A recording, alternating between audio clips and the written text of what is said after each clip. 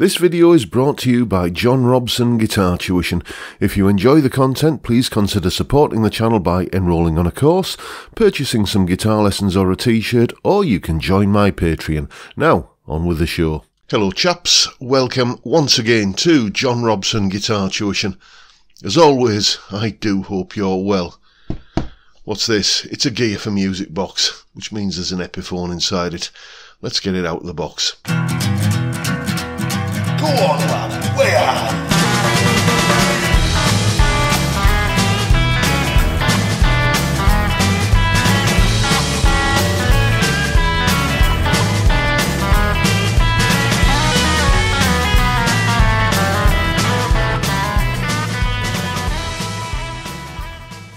Right then, so here it is, the Epiphone Les Paul Classic Metallic Gold Worn finish.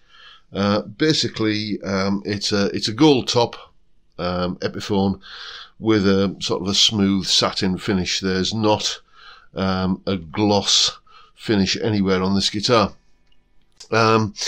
Yeah, I was recommended to get one of these by that chap who emailed me called Marty, because he'd had the same bad experience that I had with the Epiphone Les Paul Studio, and he told me that, you know, this is a different beast altogether. So is it? Well, yes, it is. This guitar came from the same retailer as I got that awful Les Paul Studio from, which I won't bore you with the details, but basically the frets on it were absolutely knackered. Brand new guitar that immediately needed, you know, the frets leveling. This one, you know, the action is, I haven't measured it, but it's low and slinky. I've just been having a little bit of a noodle before I started filming this segment of the video, and I can't find any bends, choking out, or fret buzz anywhere on the guitar. Nice low action, and, you know, everything that was wrong with that Studio is, you know, pretty much sorted with this. I won't bore you running through the specs on this. It is a Les Paul, and it follows the Les Paul standard recipe for the most part, apart from its Indian laurel for the fretboard rather than rosewood. But, you know, as you can probably see up here, we've got Grover tuners as well. I'll put a full link to the spec in the description. But first impressions of this guitar are very, very positive. It's nicely put together. I love the smooth sort of satin, gloss-free finish, especially on the back of the neck. No fret sprout. You know, the nut is cut beautifully well, nice first fret action.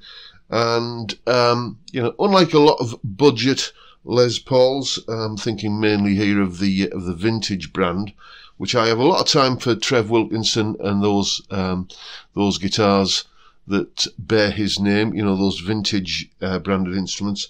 Unlike those, this is a guitar that cleans up nicely from the volume control. I'm plugged as usual when I'm doing these kind of, you know, playing and talking videos. I'm just plugged into the little laptop that you can see over there via the Sonicake Twiggy Blues. And we'll do a full, you know, kind of, let's see the guitar in a mix with proper, you know, kind of tones, you know, on another day. But just for the moment, you know, it's the Twiggy Blues is dialed in with a fairly crunchy kind of sound. Let me show you. If I just kind of dial the guitar's volume up, I've got kind of,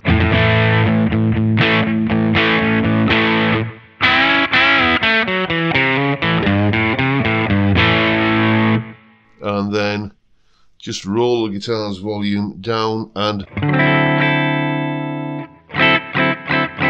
lovely clean tone.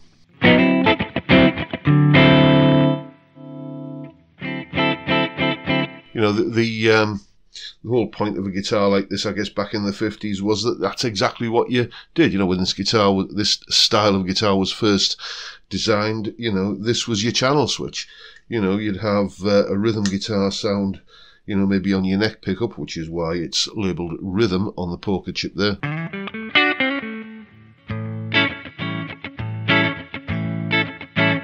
And then you can just go. There's your lead sound and back again.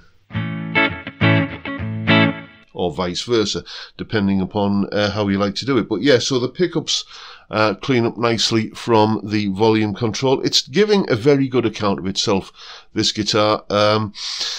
You know, I'm pleased that I decided to give Epiphone a second chance, and you know, it's because that other one it left a very sour taste. But I think we'll just write that off as a one-off. You know, this is it's the business, really. It's a lovely, well-sorted single-cut guitar. Certainly, first impressions of it are it plays nice, it sounds good, all of the kind of sounds are where you expect them to be. The neck is again, people keep asking me for neck profiles and stuff like that, and you know, it's comfortable. Okay, it's neither a lollipop stick nor a baseball bat. It's probably listed in the specs down below, but I can't imagine anybody, you know, kind of grabbing hold of this neck and thinking, oh, this is going to take some getting used to. It feels immediately comfortable and familiar. Another thing people always ask me about is the weight. You know, it's that heavy, basically. You know, I don't have a set of scales in the house to do that kind of measurement on, but you'd pick this guitar up and you think that's about the right weight for, you know, a comfortable electric guitar. It's not a boat anchor, and it doesn't feel like it's made of, you know, kind of tissue paper either. It's everything is just, how would you describe it? The neck profile, the weight, and everything would be, you know, happy medium. And as I say, couple that with, you know, great sounding pickups, or so far they sound pretty good. We'll see what they sound like when we chuck them through Bias amp or something like that. But so far, great sounding pickups that do the business from the volume and tone controls, and you know, very, very playable guitar, very you know, comfortable to, you know, to sit and play on for a little while, which is what I'm going to be doing. I've got a few lessons later today, so I'm going to just use this guitar in the lessons and, you know, just kind of get a feel for it, which is usually the way I do these things. Let's just run you through some of the tones. Neck pickup with the volume control backed off. You know, you've got that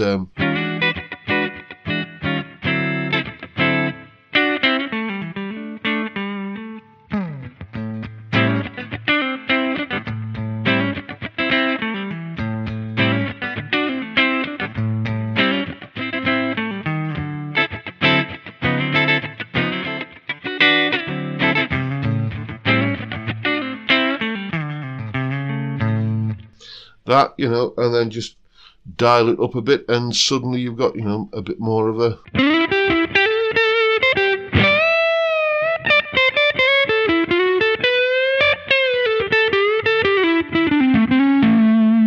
that kind of sound. And let's do the same for the bridge pickup, starting with the volume control, you know, down on it in the clean territory.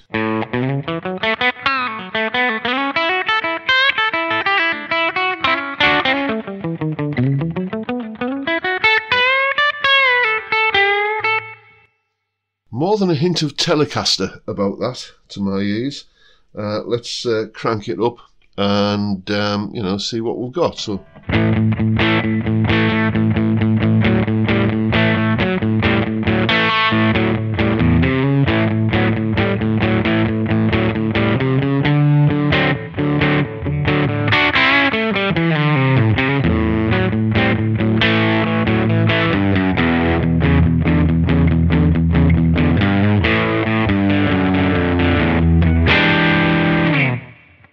Yep, as I say, you know, everything exactly where you want it to be in terms of sound. The middle position with the volume controls on the guitar just dialed back a bit. You know, great for doing, you know, that kind of strutting your funky stuff, cowboy chords.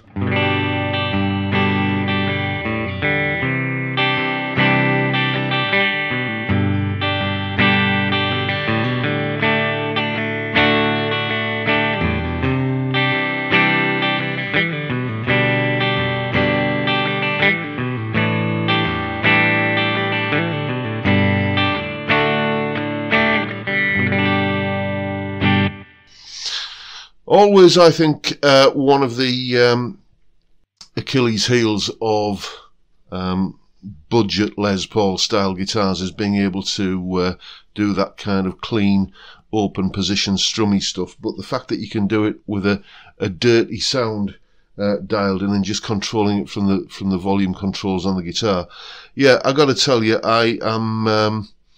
I was hoping to be impressed by this guitar, and I have been. Of course, the elephant in the room is sat over here. You know, this one, the Harley Benton SC552. I got into so much trouble with people in the comments section when I dared to do a comparison between this and a Gibson a few weeks ago.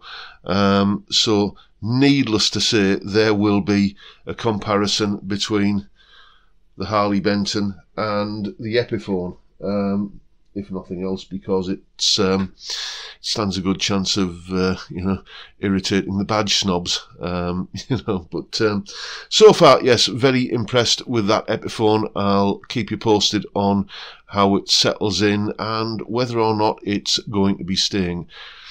I suspect it probably won't be, but stranger things have happened. We'll leave it at that.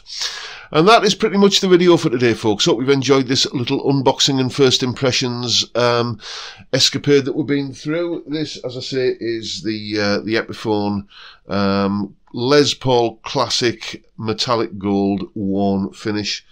That's what I think about it as it's come out the box. I'll let you know more as I discover more about it. And that is the video for today. Hope you found it useful and informative and maybe entertaining in some small way. And if you have, please hit the subscribe button and the notification bell if you haven't already done so. And why not give me a like while you're at it. Don't forget the live stream every Friday, 5 PM UK time, where we drink beer and talk about music and guitars and stuff like that. What a fantastic way to kick off the weekend. I'd love to see you there if you can make it. But for now, I'll bid you all a good day and say thank you so much for watching. Thank you for your time. Look after yourselves, folks. Stay well, stay safe, and above all, stay sane. Bye for now.